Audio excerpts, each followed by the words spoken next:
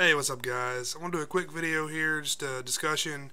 I saw someone earlier today put up an article, someone I follow on social media somewhere along the way, put up an article about why Guillermo del Toro bombs at the box office and why his films don't resonate with mainstream audiences, etc.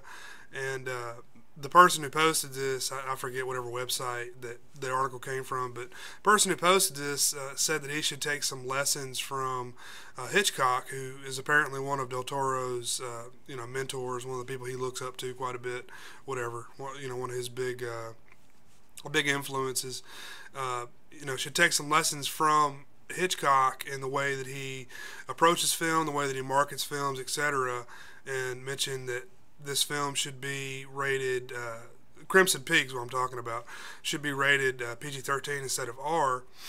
And I really found that as bizarre, that comment in particular, because isn't that what horror fans have been screaming for years now, that they're tired of PG-13 horror, they're ready for R-rated horror films again?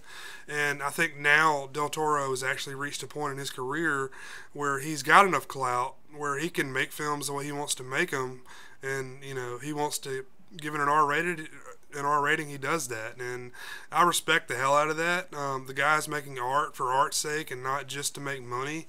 I mean, I understand this as a business, but he's not willing to sacrifice his art, what he wants to put on the screen for a specific rating. And the film, I don't think it did that great over the weekend. I just watched it last night, Tuesday night, and there wasn't many people in there, but this was like a Tuesday night, like late at night, and I'm a big fan of his already, but so that's the primary reason I went and saw this in the theater. And I'm not going to say it was the best film I've ever seen, but I really enjoyed it. I'd say you guys go check it out for the set pieces, costume design, all that stuff was just on point. Check it out for that alone. I'm going to do a review up on the House of Horror at some point in the near future. I'm just still trying to think about this film, trying to marinate on it for a bit before I put a proper review up. But I'd recommend going to see the film, at least to support theatrical horror and R-rated horror, which I don't know, man. People are so fucking fickle these days. Like, they don't know what they want. But the film is a period piece, and that was one of the things that was kind of holding me back a little bit from going to see it. But like I said, I wanted to support Del Toro, as I'm a big fan of his. And R-rated horror is where it's at, man. Like, I mean, I just don't get it.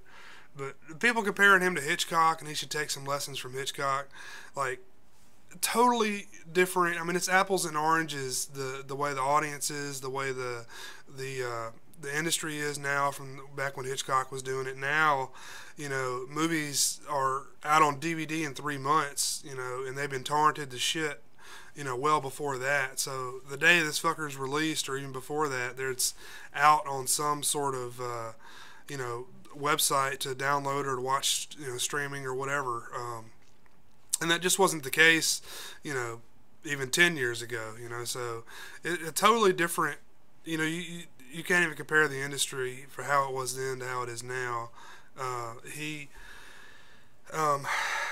People, I don't want to go off on a tangent about downloading movies, but, if you download movies illegally, if you watch movies illegally, you have no right to complain about the state of the industry, or, you don't like, all the movies are shitty these days, whatever. You're part of the problem. Like, it is a business, and if they're not making money, movies aren't going to get made. So that's why you see a lot of stuff going into, Netflix and, smaller distribution, the small screen versus theatrical movies. And theaters may not be around a whole lot longer. If they're not making money, people aren't going to see it. They're just downloading it at their house. And got into an argument the other day with someone saying that, oh well, I stream the movies, so that's not illegal. No, that's illegal. You're watching a movie that is not supposed to be seen that way. That's illegal. Hate to burst your bubble there, but you are breaking the law. And I don't. If you do that, that's fine. It doesn't matter to me, other than the fact that you see a lot of the same people that complain about that complain about the state of movies today. Oh, this sucks, that sucks, whatever.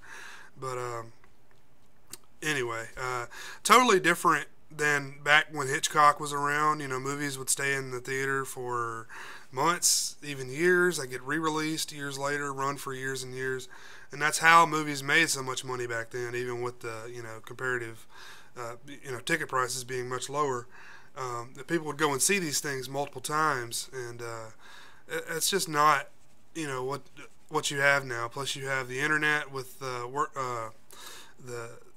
Rotten Tomatoes, reviews out on the internet, people talking shit about movies.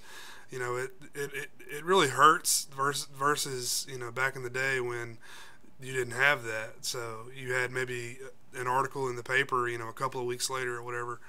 But I don't know. You just can't really compare things. I just really respect Del Toro for doing what he did and for putting the movie out in R-rated versus probably what a million people at the studio told him to do was bump it down to PG-13.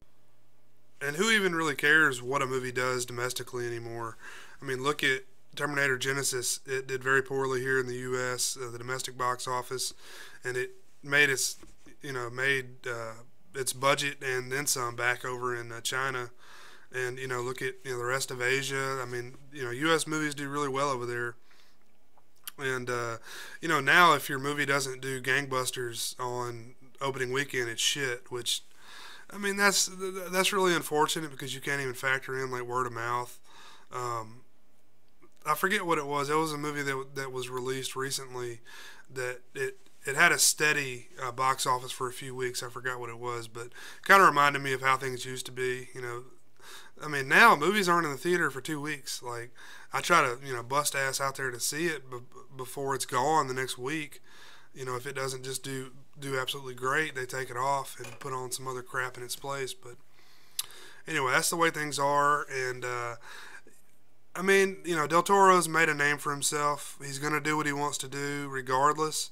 And he could do that. He could put his name on stuff. He's talented as fuck. I don't know if you guys have seen The Strain. That's another show that he's been attached to. Really enjoyed season 2. I'm kind of hate the way they left it off with that cliffhanger, but yeah, looking forward to season 3. It's a really good show.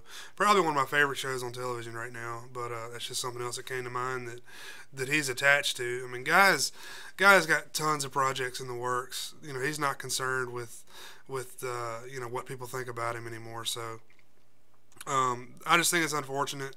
I understand it's not gonna resonate with the mainstream, but the guy's doing what he wants to do, and I respect the hell out of that. So anyway, guys, just my personal opinion. Feel free to let me know what you think about it, and yeah, thanks for watching.